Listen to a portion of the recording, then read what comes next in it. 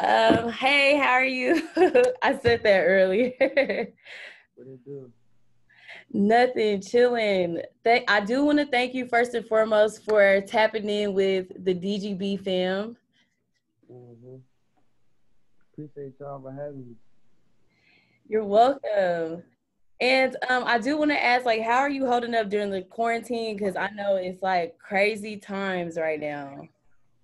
Yeah. I've been chilling. Uh, Recording inside my house, stuff like that.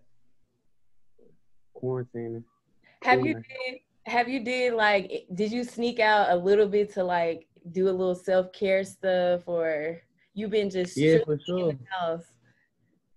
Yeah, for sure. Yeah, I went. I've been doing that. I've been doing a little stuff. Not too much though. Yeah. And where exactly are you from? I know you're from Maryland, but like what city? Yeah, I'm from PG County. Mm-hmm. That's like by like the Redskins Stadium. Mm-hmm. Probably like 20 minutes from DC. Like PG though, Largo. And how was it for you growing up there? Oh, it was cool. Like it was cool. I was chilling. Like it was alright. I ain't really started getting in trouble till I was like a teenager, moving around doing stuff. But it was good though.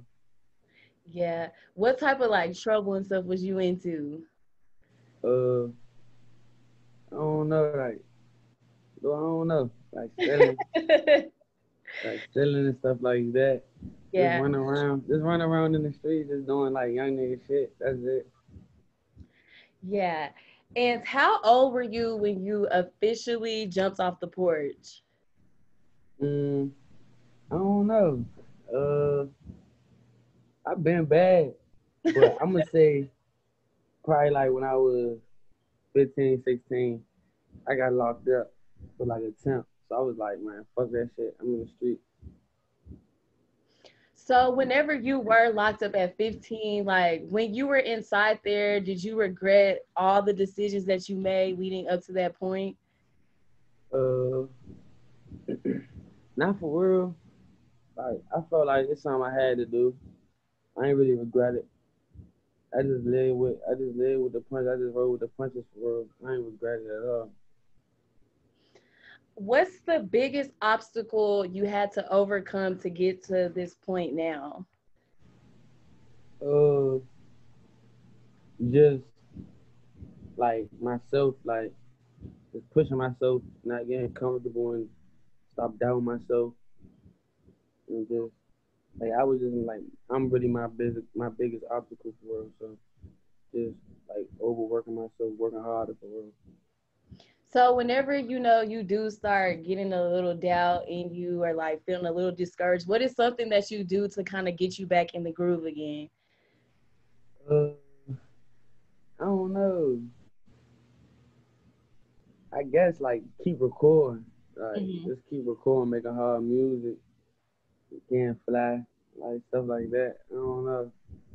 I don't never get out like completely out my groove like that, but shit like that though. Now, I watched a ton of interviews, and I know like some of the interviews that I watched, the rappers be on like lean, pills, Mhm. all type of stuff. And I watched your interview that you did with Adam, and I saw that you used to do Xans, but you stopped. Now, what was it that made you completely stop doing them? Uh, I don't know. I kept getting in trouble. And like people be telling me stories about shit that I did, and I be like, man, I ain't do that shit. And they be like, man, you did that shit. So I'm like, no, I can't keep popping that shit because I'm gonna get in trouble. So that was really it, just pushing it to the limit. So I'm like, no, I can't be getting high.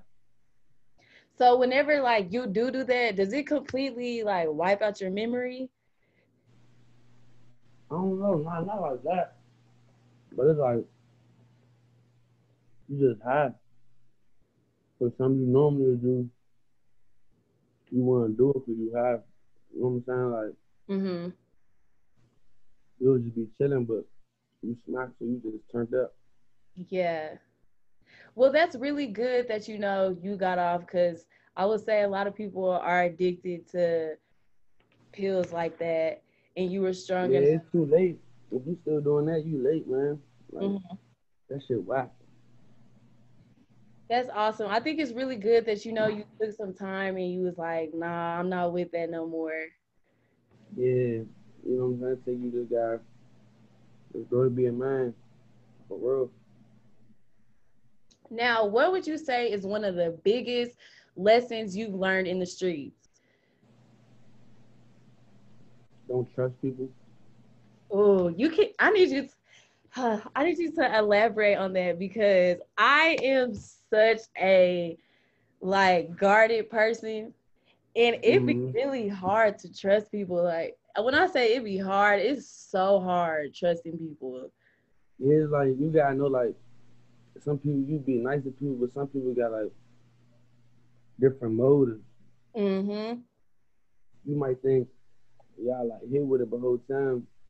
They objective to be doing something else. So it's just like just don't trust people for real, man. Everybody be for self, especially now we all grown people, not kids. So they ended to win it. So, how are you with making like new friends? Are you open to making new friends, especially with you being in the industry, or are you kind of distant, like, nah? Uh, I'm cool with making new friends. It's just I know how far a relationship would be for real. But I'm cool with it though. I ain't no distant person. Like I ain't gonna fuck with nobody. I be still fucking with people. Now, how long have you been making music? Uh, mm since I was a kid for real. But I started taking it serious probably like 18. And what inspired you to take rap serious while you were locked up? Just seeing like all the opportunities I was missing. Like it was the last stuff I could be doing, a lot of money I could be making. So I was like, no, I'm gonna come and just turn up. Now, do you wish that you would have pursued it a little earlier in life? Not for real. I feel like it was perfect timing. Mm-hmm. Cause I still had to mature and learn and just learn more. And I know you're signed with Roc Nation. Out of all the labels that probably hit you up, why was Roc Nation your choice? It felt like they was like they really wanted me there. Like other labels, it really wasn't like we was connected for real. Roc Nation, it was more like on a personal level. Like I feel like I wanted to be there. And did you get to have the legendary dinner with Jay-Z? Yeah, I went to the Roc Nation dinner. Oh man, how was that? Yeah, it was lit. I met everybody. It was turned out. I don't know stuff like that. I still be like, damn, that shit was crazy. It definitely was like overwhelming though. Yeah, were you a little nervous when you walked in? Like, dang. Not really nervous. It's just like one I ain't never been in no place like and did nothing like that before. So it was just like, damn, I don't know what to do, but to just sit back and just chill, and catch the vibe for real. Did he give happen to give you any advice? Nah, not for real. It was just like a brief like handshake, like just acknowledgement for real. Now, I'm very curious to know what is the music scene like in the DMV area right now? And it's a lot of young rappers. Uh, it's a lot of veteran rappers too that's still working, Mm-hmm. helping younger rappers. So I feel like it's good right now. Like, it's definitely at a good place. It's certain rappers messing with each other, like cooling, making music. So that's good. You know what I'm saying? It's definitely like it's different from what it used to be. Are you guys pretty supportive up there of each other's music careers? Yeah, for sure, for sure, for sure. Like for the most part. Now, I do want to talk about your EP that you dropped, Death Wish. And you know, Mm-hmm. you spelled it instead of like death, you spelled it Yeah, DEAF. So, what was the significance of that for you? just like just depth to everybody opinions, everybody just talking like that type. Like I don't care what nobody got to say no more. I'm just doing me. You feel me? Like just not caring what people saying. Well, Yeah. And you stated that you spent more time on this project than you have on any other project that you've released. And why is that? not really like my much time, but really like spend more time like really instead of like here go the song, but really like sitting down, listening to the music, picking up producers, like really being hands on with it for real. This is like my first time really being hands on instead of having everybody help me. You feel me? Yeah. So would you say like this project really helped you expand your mind creatively? Yeah, for sure. And just on a nut like on a boss level, just like just hand picking beats and just really like perfecting your craft, perfecting your project. You know what I'm saying? Taking your time with it. And so I want to touch on this because I found out that it when you drop music, it's really based off of the timing, which is why it takes a long time for artists to like put it out. So do you agree that the reason why it takes so long is because you guys wait for the perfect time to put out a project? Uh, nah, not for me. It'd be really like uh, it'd be really like the process of getting everything approved and getting all the paperwork done with producers and stuff like that. You know what I'm saying? That stuff takes time, like a month from 2 weeks to 2 months. You feel me? Depending on how professional people work. So that's really like how the process really is. And it'd be frustrating sometimes. Man, how do you like, ooh, because I know I would probably get real impatient. How do you keep your patience during the whole process? I don't know. Just cause I know I'm a good rapper and I know it's easy for me, so it really don't be no frustration. So, and I know that this how it work. You know what I'm saying? It ain't just me. So you know what I'm saying? It ain't like somebody handpicking me like you gotta do something like this, like that. This is what everybody gotta go through. So I feel like I can't be out here whining and crying about it. I'm gonna just make sure that my music is the best and just let it go through the process. Now, you've worked with OGZ and Shoreline. What is your relationship with them? Those my man. Those my Mexican homies.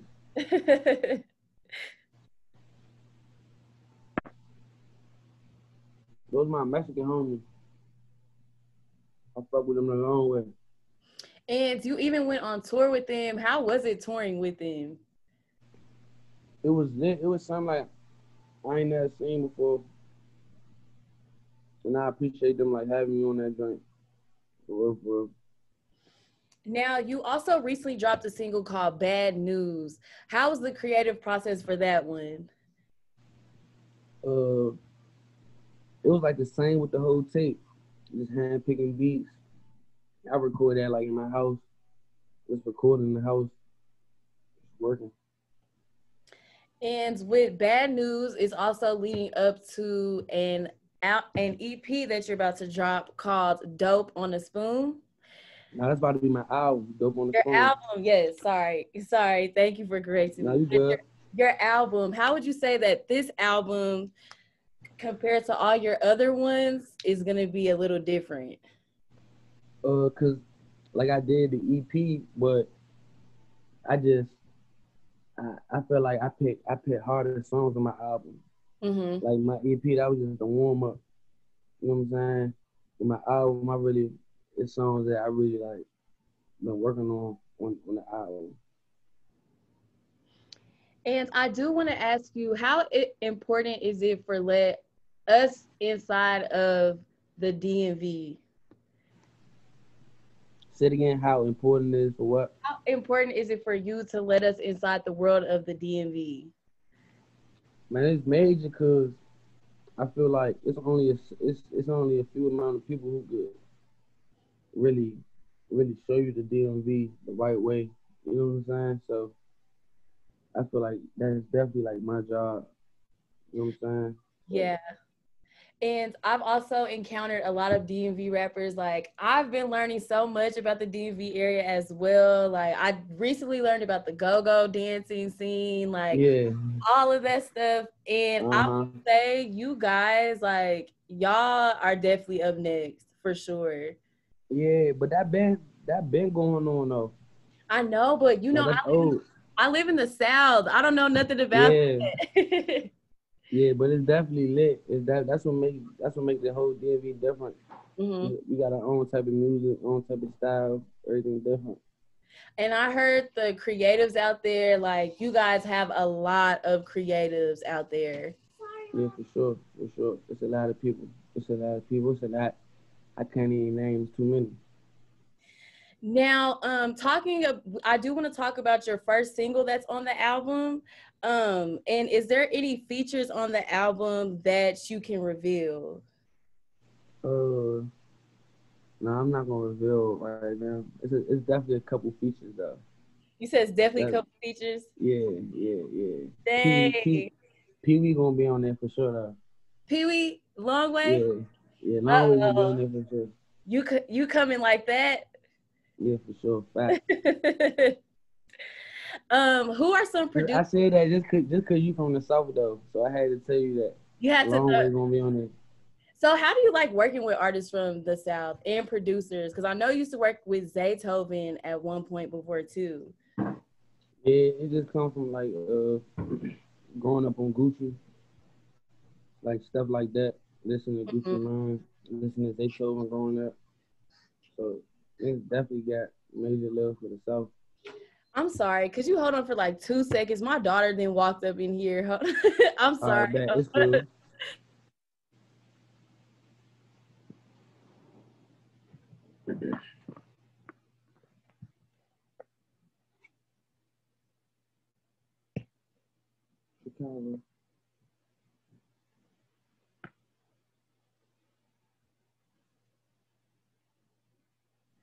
Hello.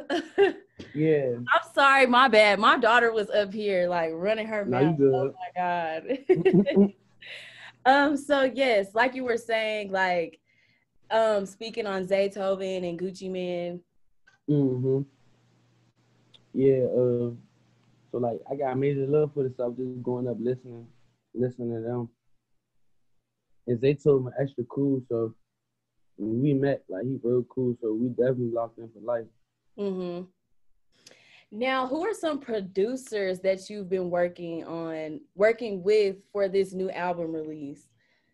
Noms, Hitman, Audio, Sledgeron. And that's it. Like they hard. That's all I'm really been working with. They hard. Like we got a cool bond, so it's easy working with them. You also have your own label called Rich Shootaz. I really Yeah. want to know about that. Like, what made you want to branch out and start your own label? Uh, just like just trying to do me and just having like a different vision of like how I'm trying to do stuff and like how I want like how I don't want to like how I wanted to do the movement for like which direction I wanted to go in. So just having that in mind, I'm like, I gotta start something new, something fresh, something like that's really lit. And that's when I came with like Rich Shootaz, like we turned up. Now, who are some artists that are on that label that you have? Bob's son, Young Manny, those just the two right now that's taking it serious. You know what I'm saying? That's really Mhm. taking it serious. So I only really got two artists for real. They taking it serious, but it's more like a family for real. I got my brothers, my mother, Rich Shootaz. You feel me? So Mhm. it's turned up. Now, with having your own label, is there any pressure that like your artists have to be top dogs out Now here? it used to be like that, but now I just be like, just do you. You know what I'm saying? Like I got faith, I got potential. I mean, I got faith and they got potential. So It's just like, do you? You don't gotta have no pressure. I Mm-hmm. already know you gonna be great. You know what I'm saying? You just gotta know that yourself. So I just really don't be trying to put no pressure on them for real. Yeah, that's dope. Mm-hmm. Now I want to talk. I'm super excited about this because I'm a mom and I know you got kids. Yeah, You have 3 sons. So how is it yeah. being a father and pursuing a music career? It's lit. Like, I'm gonna keep 100. Everybody be saying like, I know it's hard. Like, no, it ain't really hard. I mean, they got a good mother. You know what I'm saying? And I don't know. It's not really hard. It get hard sometimes, but like, I don't know. It's like I always wanted sons. So it's like something I feel like I gotta have. I gotta have my sons. Yeah. I gotta have sons. Like they inspire me to be like, man, do different shit for 'em. Yeah. Now, if you would have had a daughter, oh my God. Yeah, I don't know. That's a different league right there. I don't know what that's like. I got a little sister though, so I know the expectations, but I don't want no daughter though. Girls crazy. Hey, you can never say never because you just never Nah, for know. sure. Yeah, for sure, for sure. Never know. No, yeah, I will say, like, being a mom myself, daughters are a handful, such a handful. Yeah, for sure. I know for sure they are. Now, what has being a father taught you about life? Uh, just not living in a moment. It's just like you just think about everything that you did, and like damn, I could have went a whole different way. I could have did something totally different. Just being focused and just having just different people in your life, having just your father in your life. You know what I'm saying? And just that, I know that they could be great. They could be, you know what I'm saying? They could be a better man than me for real. Mm-hmm. And considering the fact that you did get locked up at an early age, how important is it for them to have the childhood that you didn't have? Yeah, I mean I be feeling like that's what it is too. You know what I'm saying? I don't know. I know for a fact they never gonna get locked up though. You Yeah. know what I'm saying? I just feel like, but with my sons, I just feel like boys gonna be boys. I'm gonna do my best and make sure they great men, but I'm gonna Mhm. tell them my story, tell them what I went through, and just pray they don't, you know what I'm saying, try to be like me. Yeah, I feel that. Now, I do want to ask you this question because it's just been on my mind. So, are you familiar with the song WAP that's been like everywhere with Yeah, Cardi B I and ain't really listen to it though, cause like I've been hearing about it, but that's typical Cardi and Megan. So it's like even when you listening to it, like when I only listen to like 30 seconds of it, I'm like, man, I don't listen to stuff like that though. But I be feeling them. I be feeling how they coming. now, it's controversy surrounding that right now because you got I one, know I want with my sister listening to that though. you wouldn't want your sister listening to Yeah, WAP. yeah, yeah, for sure. But it's like some of my music I tell my sister not to play. Like some stuff they it's not for them to hear. Like how I be feeling.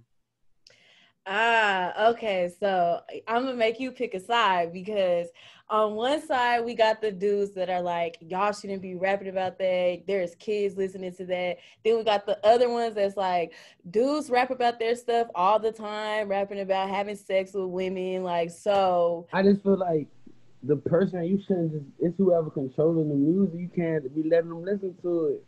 But they not wrong for making that because that's what sells. yeah. But if you a mother on top of your daughter, like of course they might hear, but you shouldn't be playing it in the car with them dancing to it. Like you feel me? Of course they Yeah, now they gonna be turned up to it. So I don't know, man. It's crazy. But yeah. So you can't be mad at somebody listening to music though. Music not going it's not gonna turn somebody's life completely down, up and down. yeah, I feel that. I feel exactly where you're coming from. Now, as an artist for the year of 2020, what would you say is like one important goal that you want to knock out? Uh just making good music and like just making my fans happy. It's not. I'm not really trying to say like I'm trying to. I just want to make good music and just be successful. I'm not trying to like have my base my success off like plaques and all that stuff. But I'm definitely trying to do that. But I just want to make good music and just keep leveling up and being successful. That's dope. And you will. You're basically speaking it all into existence right now. So yeah, for sure, for sure. It's gonna happen for sure. Yeah, facts. And before we head out, I do want to thank you once again for tapping in with Dirty Glove Bastard. It was a pleasure speaking with you as well. No, I appreciate you having me. Make sure you take care, wear your mask, all that stuff. Sure. All right, I appreciate you too. Yes, I do want to get a picture with you though. I'm trying to figure out how I can stop the recording because I don't want them to put this in here. Hold on.